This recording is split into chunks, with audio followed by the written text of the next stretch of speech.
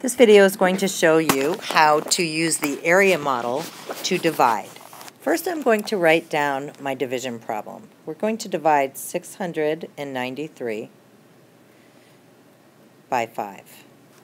Now, the first thing that I need to do is think about what I'm dividing by. I'm dividing by 5, so I need to jot down a few things that I know about 5s.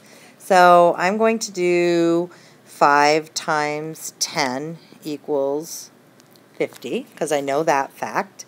And my number goes all the way up to 700, so I'm going to do 5 times 100 equals 500, and that should get me started, those two facts that I know about 5s. So now I'm going to draw my rectangle, and I'm going to put my divisor over here, and I know that I am dividing by 693, so I need to find out how many 5s are in 693 without going over. So I know that 100 5s is 500, and that's getting me close, so I'm going to put 100 here, and 100 5s is worth 500. So now I'm going to take my 693 that I am dividing by 5, and I'm going to subtract the 500 and see what I have left. I have 193 left.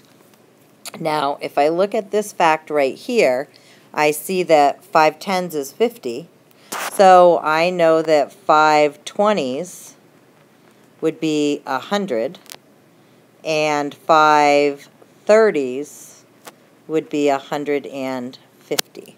So I'm going to use 5 30s because it's closest to 190. I'm going to draw my next box. So 5 30s are worth 150. So I'm going to take my 150 and subtract it from my 193, and I have 43 left. So I notice that I can't do 10 5s because that's 50 and I only have 43. So I'm going to think, I know it's going to be a little less than 10, so 5 times 9 is 45. That's still too big. 5 times 8 is 40. So I'm going to use that. I'm going to make my last box. I'm going to multiply 8 times 5, and it's going to be 40. I'm going to take my 40, and I have 3 left. I'm dividing by 5, and I only have 3 left, so I can't go any further. So my answer is at the top, 100 plus 30 plus 8. So that's 138. Remainder 3, because I have 3 left over. That's how you use the area model to divide.